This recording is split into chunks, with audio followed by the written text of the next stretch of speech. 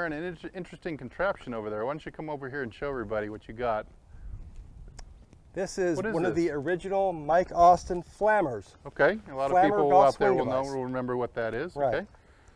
And come on over here. It's going to show us all the things that we've been talking about. That's right. You know, we talk about drills and how drills really will make us understand how the moving parts go together and how we can attain them. But this here, this Flammer swing device, puts it all together in one motion. This is actually, we'll show you what a perfect golf swing feels like. You know, it looks like, you know, you got your harnessed in and everything. You know, it's a little more intimidating than some of the other training aids that might be out there. Right. But what you feel from it is so valuable that just swinging with this thing for 5–10 minutes a day will actually help you develop a perfect golf swing.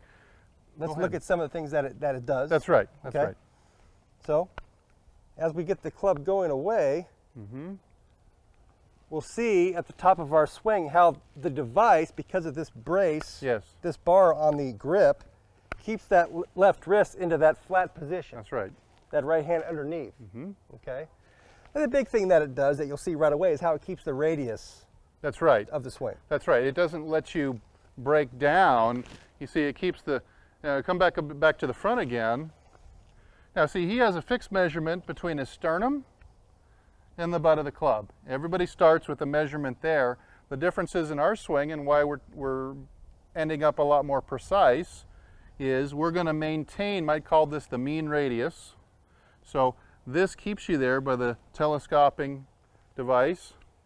Go ahead and take it back again. So when he reaches the top of his swing, he will still be the same distance from the swing circle center out to the butt of the club. It means that his club is on the same railroad track as it started on. He can bring it right back into the ball, given that he keeps this point as fixed as possible.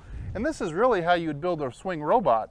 You would have a fixed center point, you'd have a constant radius around that center point, and that club head will come around. It'll never miss the sweet spot of the ball. And that's how Mike was able to, by controlling those two things, Mike was able to wear out a sweet spot the size of a dime into a rust spot in his clubs, while the rest of the club will be completely shiny chrome, just right in the center. I mean, good PGA pros might have a quarter or a 50-cent piece worn out spot, but Mike's was a dime because he never mishit the ball because of these two things. Now about the plane, this also does not let you get off plane. You can't go too flat or behind your back because the center, this disc peels off the chest line. will leave flush. You can't go too upright because the same thing, the disc will leave flush with your chest.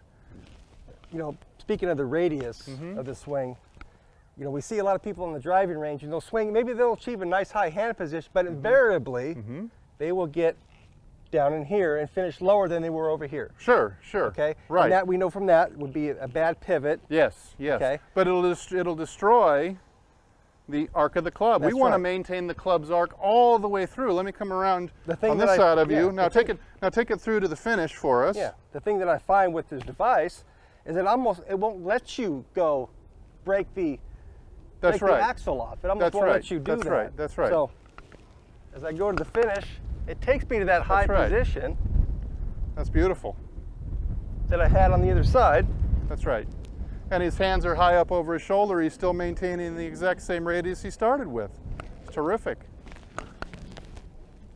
The thing that's interesting, though, I wanted to touch on is the movement of the right foot.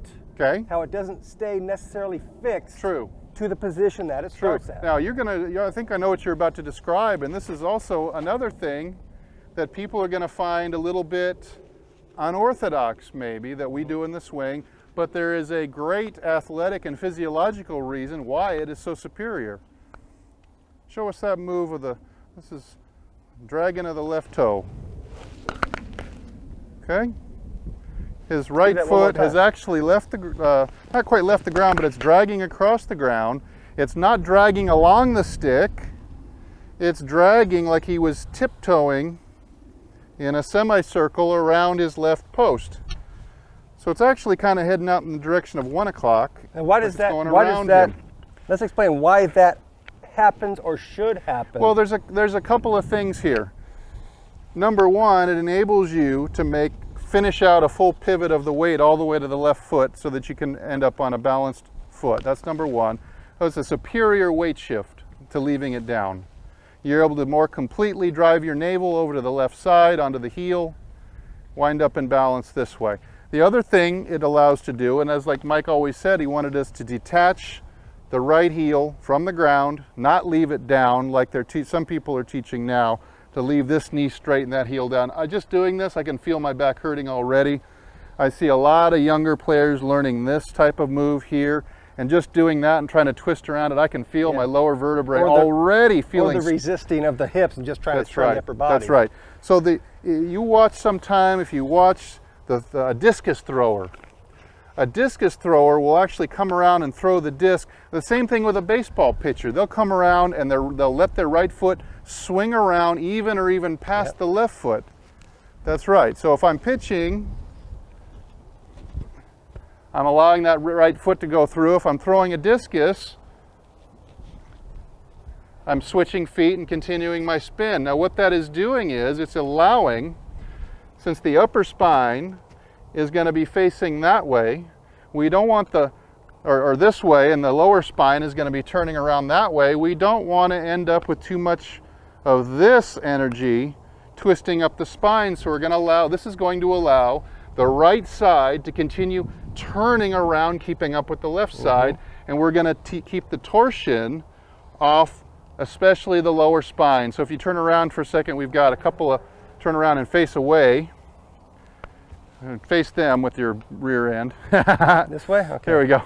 So pointing out crucial spots right here in the lower back, right about here, you have the ring between your L4, L5 and your L5 and your S1 down in the lower part of your back, and those are only designed to twist. Now you can turn back around again. Those are only designed to twist just a little tiny bit, just a couple degrees. And when you start twisting the spine, it's like you're wringing out a towel. It's not safe, and you won't necessarily suffer an acute injury, but a lot of balls over a long period of time, you might start to chip away at it until you're finally maybe in some chronic pain or discomfort or whatever. Now there's a lot of young guys on tour that I think may be headed for a little bit of trouble in that regard. Yeah, we've seen that recently. Because they haven't done that. So we're looking for this move, turn up. Show them how that fits together again. So watch, the foot is going to drag out to 1 o'clock and then turn up. And that'll leave him in a perfect finish position, balanced on the left foot, navel to the target, and you see he's maintained not only the width, but he's maintained the plane of the swing. One more thing, if you could swing that way, I want to point out one more thing about the plane with the flammer, that the flammer forces you to do. That would be the plane of the swing. So when he swings this way, you'll see that his arm should be splitting between the ear and the left shoulder. Not on the shoulder line, that would be too flat. It takes this 90 and cuts it in half. Right. If it's getting too flat, your left shoulder might be going out and you're getting off that shoulder. You might be packing the arm, and that disc on his chest would not stay flush. So this flammer device is teaching you width, it's teaching you plane, and it's teaching you release. The release. Show them the release face on. It's that we demonstrated here with you with the club. That's right, just like that. We're snapping it over. This is the release we're looking for. That's right. Now this device will not only allow you, but it will almost force you to allow the roll of the forearms to occur, to square up the club and continue to advance the club head around the arc that we want it to travel on. And it's a forearm roll, not a hand roll. The right hand simply is passing, more or less, the left hand. That's right. But the forearms are showing roll. Yes. And that's what the hinge allows this to do. So it really gives you that really good feeling of releasing the golf club to a full high finish. And this is a prototype, so we can expect to see this coming out again and being re-released sometime soon. I think that it's going to happen, yes. I think it's something that's needed. Yes. Especially for what we're doing. Yes.